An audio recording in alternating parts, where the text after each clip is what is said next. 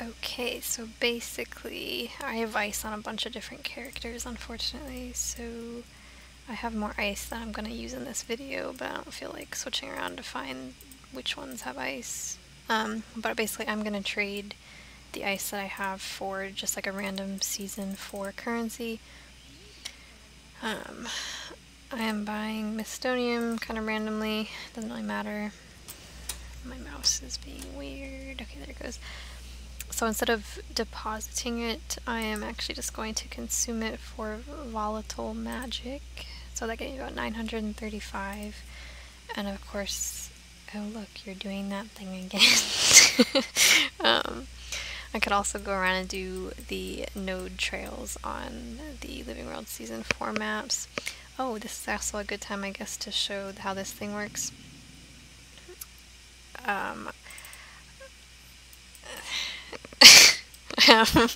I don't know that you'll ever need this because you seem to only want to play one character, which is fine, of course, so you don't really need this. But on any character, since it's in a shared inventory slot, I can just choose to go to Domain of Istan.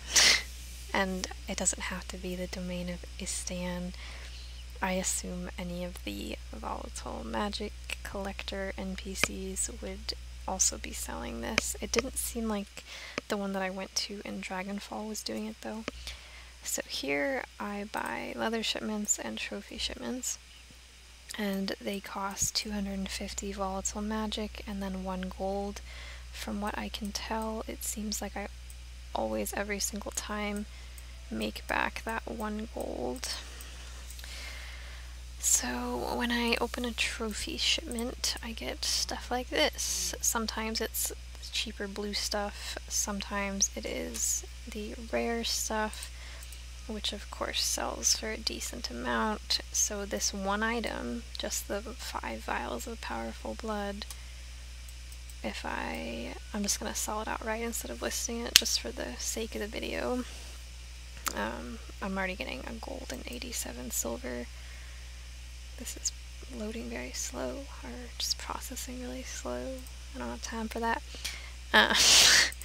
Same if I sell this, it's also a decent profit. So if I went and sold everything, for right now I'll just deposit that. And then if I buy the leather shipment, I actually did not get any of the main seller, which is these hardened leather sections. They sell for about, sometimes it's 11, someone has listed it down to 10 though, so whatever. This stuff, the stuff that you seem to get the most of, is what level 80 characters get when they salvage stuff. So because there's so many level 80s salvaging stuff, this stuff sells for complete crap, 50 copper.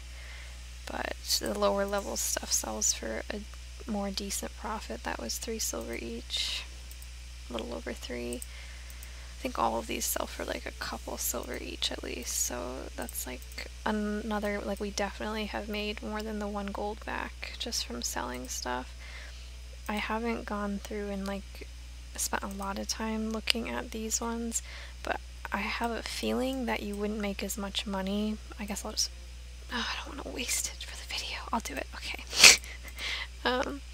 Gossamer sells for complete crap. I mean, you probably know that, but in case you don't. Yeah, 17 copper, 21 copper, horrible. Gossamer, same shit, totally useless. And Jute, wow, could I have gotten anything worse? So that was not making back my 1 gold.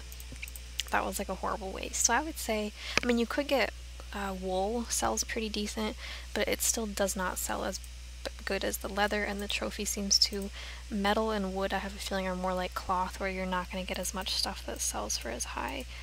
So if you were looking to make the most profit, honestly it seems like the trophy might actually be the highest profit one because of how you can get this stuff that sells. Like this is 26.